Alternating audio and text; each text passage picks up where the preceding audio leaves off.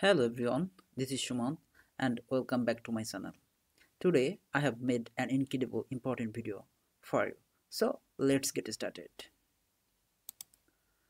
Don't make these 5 mistakes in English. I am in the bus and this is a wrong sentence. So a right sentence would be I am on the bus. Next, I have faith on God. This is a wrong sentence.